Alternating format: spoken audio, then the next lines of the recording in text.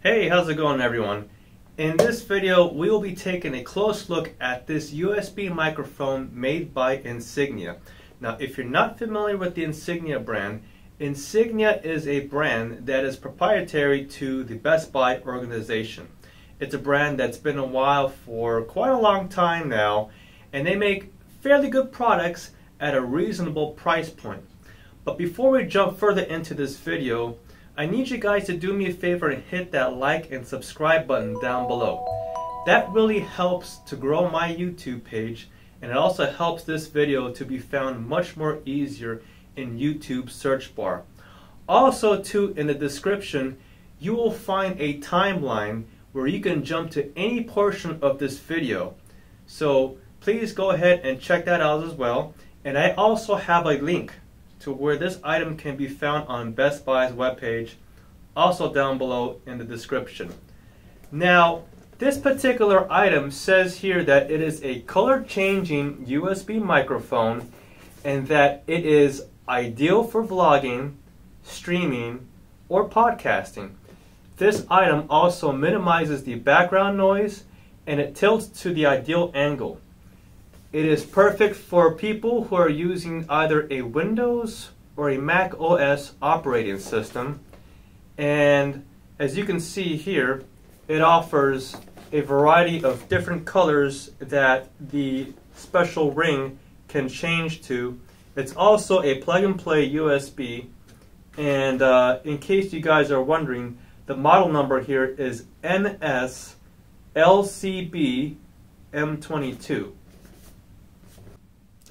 So if we take a closer look here at the box, it says here on the side that it is ideal for almost any recording situation. Recording uses, like I mentioned earlier, podcasting, live streaming. It can be used for gaming voiceovers. It can be used for single instruments and voice. And it's also ideal to be used for conference calls. And it says orchestras, which I find kind of interesting. I would assume you'd probably need a much more higher end microphone for a large orchestra, but they have that here.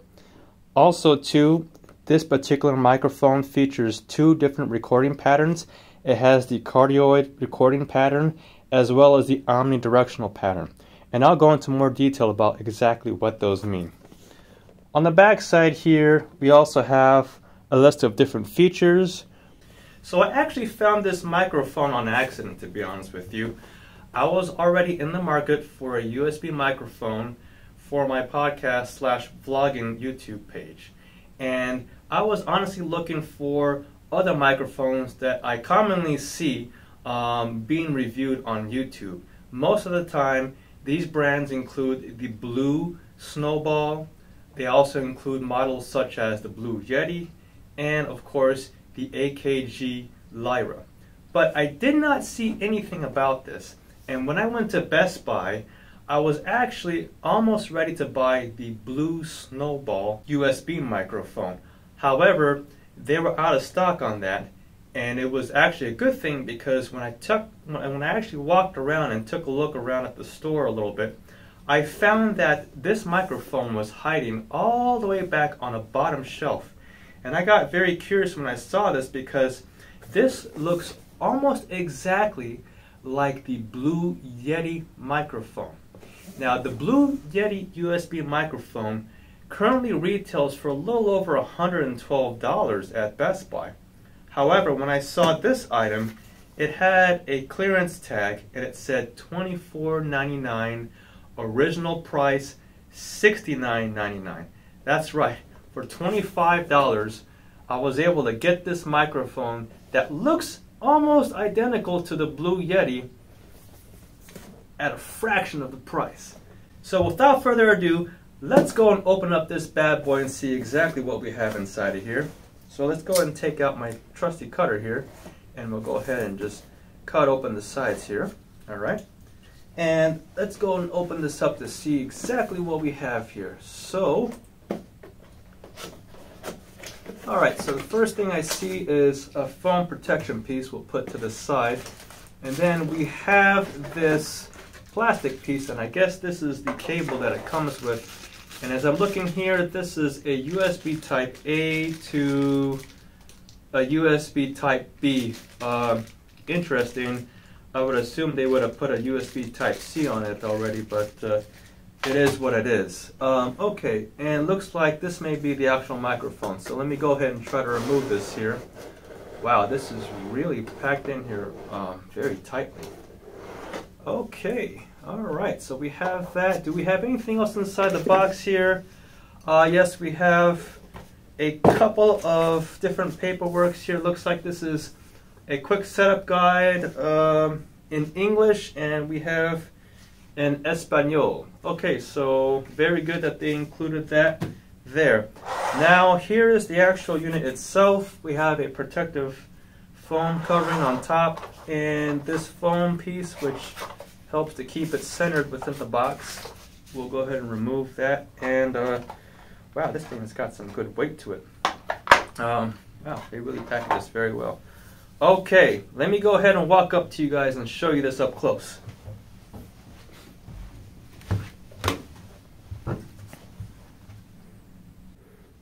Okay, so here's the microphone up close. As you can see here, guys, first of all, it is a very decent size. I mean, when I went to the store and I saw the display model of the Blue Yeti, this would probably be more resemblant to the Blue Yeti mini version, not the Yeti. The Yeti itself is a little bigger than this, I would say, but nevertheless, it feels pretty solid. The base here, it has a metallic feel. It could be either cast or maybe some type of a very thin steel. It is powder coated. This bracket also feels very solid too. I think this is steel powder coated as well. It's got the swivel here for you to allow the adjustments of the angle, and it's got a couple of tensions on the side where you can lock it in place. And let's see here. Alright, so let's go over some of the features here. I am going to drop an image of the different features that's listed on the instruction booklet right now.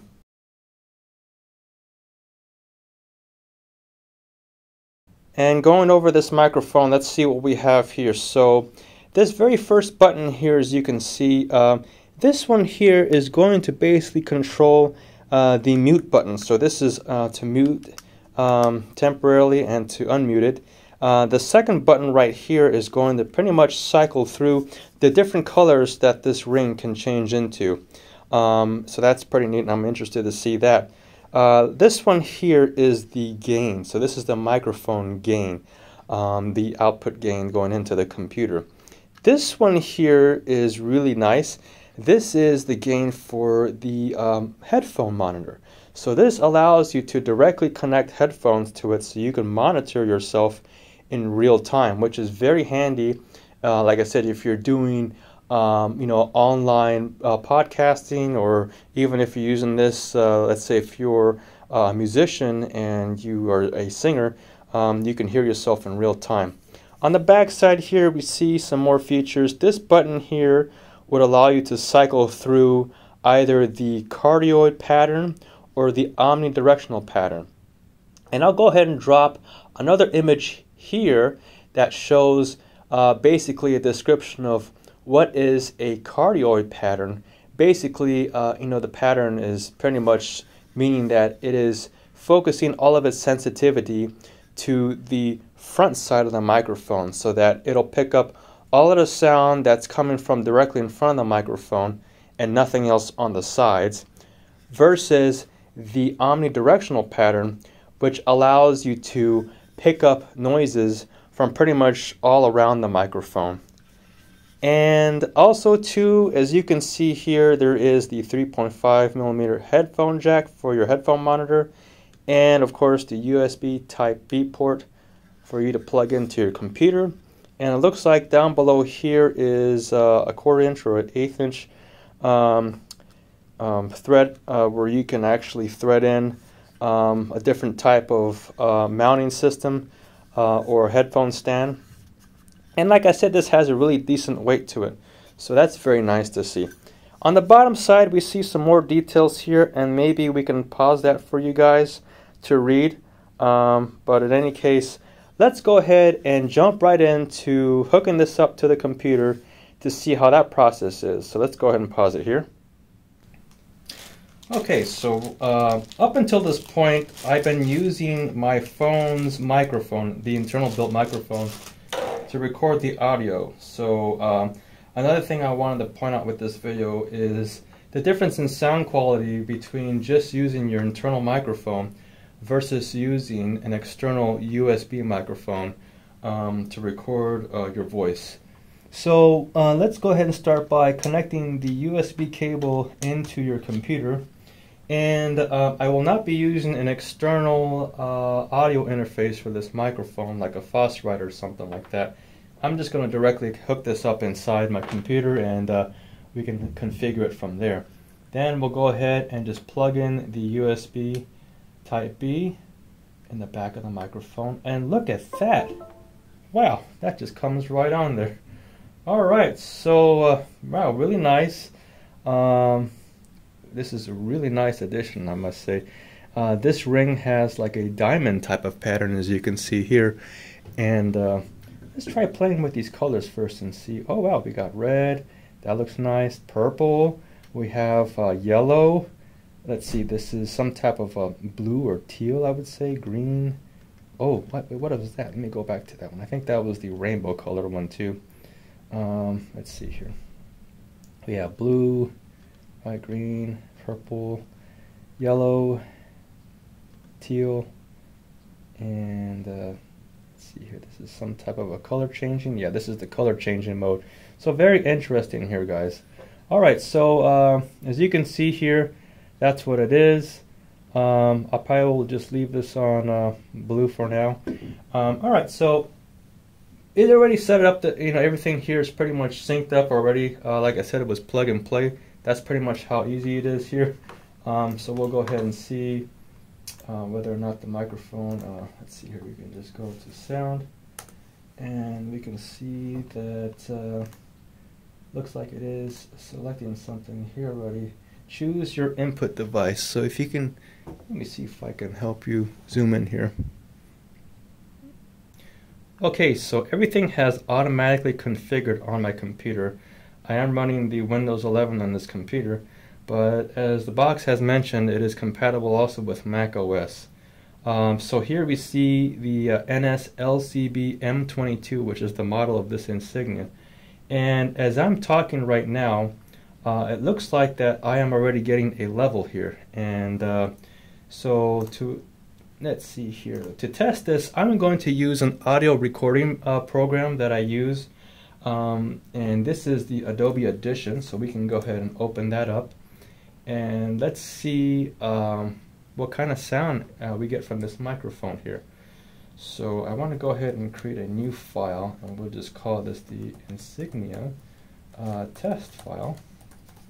And I'm going to record at a 48,000 hertz rate, stereo of course, at a 32-bit, so that's the highest format I can do here. And let me see here if I can get any kind of a monitor here. Let's try to configure this here. Give me just a moment while I configure my system, and we'll come right back to you. Okay, so we have everything set up here, you guys.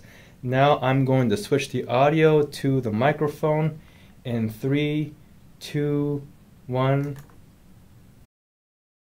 Alright, now we are recording using the Insignia USB microphone. Right now, you guys, I have this thing actually set up to use the cardioid pattern, and that's identified by having this switch pushed in. And let's see, right now I have the gain set at about half the way. So it's not all the way, but it's not all the way down. It's half the way on the gain. I'm not using an external headphone monitor, so we'll keep that all the way down. Now, right now I'm sitting about 1.5 feet away from the microphone.